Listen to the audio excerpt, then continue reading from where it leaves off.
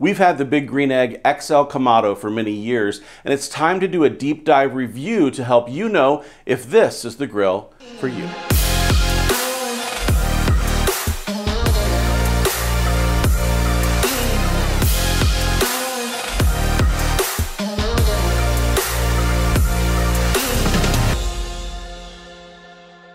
If you're looking for a Kamado grill to add to your collection, one of the first names you probably come across is Big Green Egg.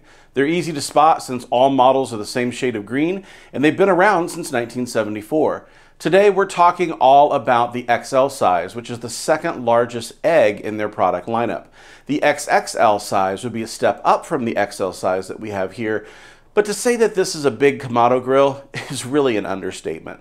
Let's start with the stats. The price of the XL Big Green Egg is $1,299. This is the price for the cooker itself without a stand or cover, side shelves, or any other accessories. We'll walk through some recommended accessories later in this video along with their prices so you can make a decision on if this is right for you and your budget. But before we do that, let's talk about what this grill can do. The XL Egg has a cooking surface of 452 square inches, and that's 2,919 square centimeters. The cooking grid size is 24 inches round, or 61 centimeters, and there are multiple levels of cooking grates available at an extra cost. The highest temperature you can cook with on this grill is 750 degrees according to the dial, and many people have gone higher, but you're flirting with disaster if you make this a habit. Ceramic grills can take a lot of heat, but even a ceramic grill with a gasket between the top and bottom have limits and will crack if pushed too far. For a low temperature on this grill, it's as low as you'd care to make it since you're the one who's adding the fuel and controlling the fire. You can cook as low as 180 or lower on this cooker, but that control is in your hands with how much charcoal you add and how much of that charcoal is lit and how much airflow passes through the grill. The assembled dimensions of the XL Egg are 27¼ inches high and 26½ inches deep and wide. The cooker weighs 219 pounds or 99 kilograms without the nest stand, and you can add another right around 20 pounds if you're adding the nest. The Big Green Egg is a multifunctional cooker, which means that you can handle low and slow smoking of meats like brisket, pork butt, and ribs, while also getting it ripping hot to sear steaks and bake pizzas. Kamado grills really are a do-it-all machine, but the drawback that many people have with them is the same reason that you'll find so many of them on Craigslist and Facebook Marketplace. There's a learning curve to using a Kamado grill. Some people can get the hang of it in their first 3 or 4 cooks, and others it takes so long that they give up and they sell their egg because they can't get the hang of it. A question we get all the time is, how easy is it to control temperature on this grill? And the answer is honestly relatively difficult if you're not used to working with charcoal. If you've only worked with a gas grill or a pellet grill and you're looking to move to a Kamado style cooker, you need to be ready to sign up for the learning curve. More on this later, but this is pretty far from a set it and forget it grill when you first get started. Another question we get quite often is, how much charcoal does it use? Since this is the XL size Big Green Egg, it's actually quite a bit. I usually start my egg with about 1/2 to 3/4 of a bag of lumped charcoal whenever I want to fire it up. If you're not used to cooking with charcoal, that might seem like a lot, but one of the benefits of Kamado cooking is that they're pretty much airtight when you close the air intake and the exhaust vent. So when you're done cooking, any charcoal that's left will cool down and be ready to use on the next cook. Now, the hotter you cook, the faster you'll burn through the charcoal, but this is a sizable grill and it needs to be fed to run properly. We'll also get asked about the efficiency of this grill. Is it efficient? Well, the answer to that isn't quite as clear. Kamado cookers are designed to hold in the heat and fight off the elements using a thick ceramic that covers the entire grill. It's efficient in that it will hold the heat in if you leave the lid closed while you're cooking, but it does take a good amount of heat to get the entire grill warm so it has heat to hold. Every time you lift the lid, you're letting out the heat that's built up, so less opening of the lid makes it more efficient, which is hard to keep closed when you're cooking things like burgers or chicken or steaks. Assembling the grill is relatively easy, but lifting it to assemble everything is the difficult part. Weighing in over 200 pounds, this isn't a grill that you just pick up and walk around with.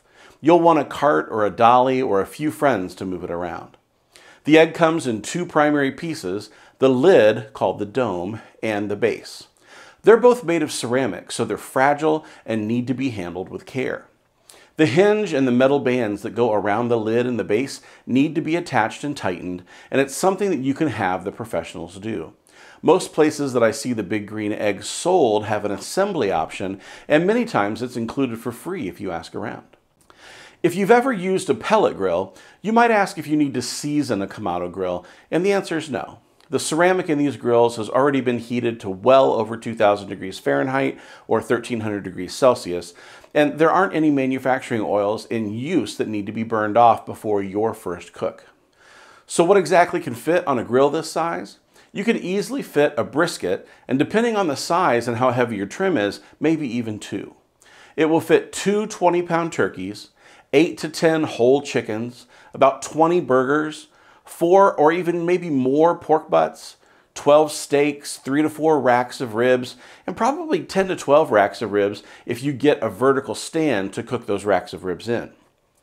Now, if you're new to charcoal, what you might be wondering is what kind of charcoal this grill uses. There are two primary types of charcoal, and they are charcoal briquettes and lump charcoal.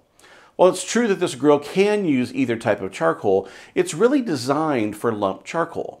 Since this grill is airtight, you can cut off the supply of oxygen at any time, and lump charcoal will hold its shape after a cook as long as you cut off the oxygen supply and let it cool. The next cook, you can add a bit more charcoal to the top and use what's left over for your next cook. Charcoal briquettes are made of compressed sawdust, cornstarch, coal, and wood chips, and after they're lit, they just fall apart into ash and won't hold their shape for the next cook. There's a limited lifetime warranty in all Big Green Egg grills. Now, if you buy it used, the warranty doesn't apply since you'll need a purchase receipt from an authorized dealer to take advantage of the warranty. When it comes to high heat grilling, the Big Green Egg is ready to go right out of the box. Chicken thighs are a staple here at the house, and we debone those thighs and put them in a marinade that the kids really enjoy. Throwing them on the egg has been the way that we grill during the winter months, and we just slide the grill out of the garage to minimize our time out in the cold. We've also cooked marinated shrimp skewers for taco night, and getting a good hot fire going on the egg isn't a problem even on a cold January Midwestern day. Smoking on the Big Green Egg is made much easier if you purchase the optional diverter plate that they call the Convector, giving you a piece of ceramic between the fire and your protein. You can buy accessories like the Convector for the Big Green Egg to give the grill more functionality, and this is where the overall price can really begin to balloon on you. Hey, quick update. In between the time that we shot this video and actually got it edited, within that week, it looks like Big Green Egg has undergone some price increases. So what you're going to hear me say on this video, the prices are going to be a little lower on what I say, but I've updated the screen to reflect their new pricing. So what you see on the screen is correct as of the time we release this video, but what I say is actually a week old pricing, and that's going to be a little bit lower. So check the screen for the current prices and you'll be all set. Let's talk for a second about some of the accessories that you'll probably want for your egg and how much they'll add to the total. You'll probably want something to put the egg in or on, so you'll want either the nest stand for $209 or the modular nest for $469. If you'd like the side shelves that connect to the egg so you have some place to put a cutting board or a pan of meat, that will be $149 for the pair. If you'd like to cook low and slow, the Convector diverter plate runs $119. And if you really like to smoke, and so much so that you want a second tier of cooking space, the Expander adds a second level of cooking for $149. Now, if you're keeping your egg outside, you'll probably want a cover to keep the wood handle from weathering, and you can pick that up for $69. And you'll probably want an ash tool for about $15 and an ash pan that's curved to fit the curvature of the egg for about $29.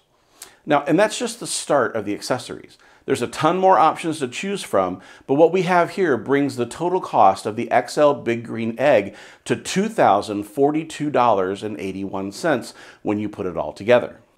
When you compare the price of the Big Green Egg to other grills that are on the market to get the same level of accessories added in, just how much would you be spending? To get the same level of accessories from the major players in the market, here's what you'd be spending. To get the Kamado Joe Big Joe 3, you'd be spending $2,499. To get the Primo XL 400, you'd be looking at $2,278. The Big Green Egg XL is $2,042.81. And the Vision Grills Maxxis comes in at $1,599. Now, here's a few things that we loved about the XL Egg. When it comes to longevity, it can easily last 20 plus years. You might need to replace the gasket or handle, maybe the shelves, but the grill will be there unless it falls over. Ceramic doesn't rust, so you're just making sure the metal components don't rust over time. Now, we've gathered some rust in our exhaust cap from years of use, but it still plows on and is as ready to cook as ever. It cooks in the hot months, extreme cold months, and even in the wind. You can pretty much grill whenever with an egg. Here's what I would say are a few things to watch out for if you're going to bring an egg home. Know that the wood handles weather really quickly. They won't look factory fresh for long, and you can replace them. It's just one of the trade-offs for using wood here. This grill is super heavy as well. You're not going to be taking this camping unless you have 4 people to help, and it's not exactly ready to go off-road on the standard Nest wheels. When you buy an egg, you're getting the base model, and there are so many add-ons, the price can go up really fast. This XL size is hungry for charcoal as well. You're going to want to have a couple of bags around to make sure you have enough whenever you start your next cook. Now, the kickback hinge is nice, but it means you will have to keep it further away from any wall. In our case, we have a backsplash on our outdoor kitchen, and the hinged lid means that we'll have to build it up about a foot so the lid could swing over the countertop height back wall. Now, you need 24 inches from the center of the grill to the back of where the lid will hinge, so know that that's an issue before you buy. Like most Kamado grills, the gasket seal can also easily freeze, and if you're not careful, you can pull it off, which renders the egg useless until you buy another and replace it. It's not terribly hard to replace a gasket, but it's a pain in the butt when you're ready to cook and you have a gasket hanging off, changing your plans. The XL size is really made for cooking food for larger groups. If we're having 2 or 3 families over for dinner, this is the size grill that we turn to. We have to clean this grill at a minimum every 2 to 3 cooks that we do a cook on it, because really we're knocking off the dust from leftover charcoal, we're cleaning out the ash from the bottom of the fire bowl to make sure that we have good airflow. And if we can't get air to flow into the air intake through the holes in the firebox and through the grill, we just can't get it up to higher temperatures. A grill full of ash means low temps and hardly any airflow, so you might as well use your oven if you're not planning on keeping it clean. Overall, what are my thoughts on the Big Green Egg? Well, to know if it's right for you, you need to know what it is that you really want to do. Do you want to cook low and slow? Do you want to grill hot and fast? Do you want just one grill for absolutely everything? Do you want to set it and really forget it? So price aside, what makes this the right grill for you to own depends on how you're going to use it, how much you'll use it, and the enjoyment that honestly you gain from it. Pellet grills are easier, but they don't taste the same as a charcoal grill. Offset smokers have better smoke flavor and produce better bark on the meat, but you're walking outside every 45 minutes to put wood on the fire. Gas grills are instant heat, but they don't impart any flavor. So what do you want your grill to do? Do you have the patience to learn how to use it? You can certainly use a pit controller like we've reviewed here on the channel by Flame Boss, ThermoWorks, or Fireboard, but there's also an added expense for fire management and lots of wires hanging about while you're cooking. If you'd like to see us shoot a head-to-head review of the XL Big Green Egg and the Kamado Joe Big Joe, leave a comment down below, and if we get enough comments, we'll add that to the shooting calendar. If outdoor cooking is your thing, please consider subscribing. We review the best in outdoor cooking and outdoor living and share recipes and techniques to make sure your backyard is the place to be all year round. We put out videos every week, and we'd love to have you join us. You can also connect with us on Instagram, Facebook, and Twitter, where we post sales and deals on outdoor cooking equipment and show you behind the scenes on what's happening here at the lab. Thanks for spending the last little bit with us, and I can't wait to see you next time right here on the Barbecue Lab.